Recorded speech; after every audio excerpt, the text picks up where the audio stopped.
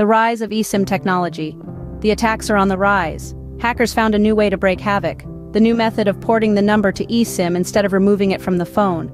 Are you aware that this revolutionary technology has a darker side? A vulnerability that cybercriminals are exploiting for their nefarious gains? Buckle up as we delve into the murky waters of eSIM technology and its vulnerabilities. eSIM, or embedded SIM, is a game-changing technology that has removed the need for physical SIM cards. Instead, it allows the SIM to be integrated into your device, a feature that enables seamless switching between network providers. However, the very nature of this technology that makes it so convenient, its reprogrammability, is what cybercriminals are exploiting. These cyber marauders are launching eSIM attacks, using the reprogrammable feature to remotely provision phone numbers. By breaching mobile accounts, they port victims' numbers to new eSIMs, thereby gaining access to sensitive information and online services.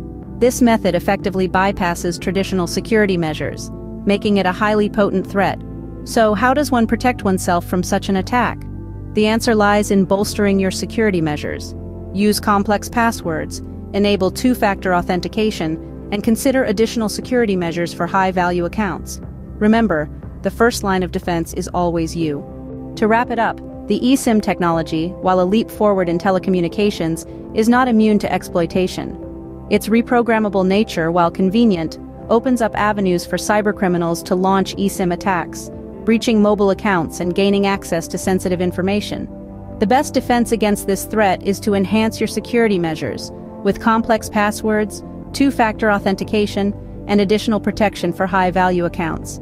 So, while enjoying the convenience that eSIM provides, always remember to be vigilant and proactive about your cybersecurity. After all, in this digital age, the price of convenience should never be your security.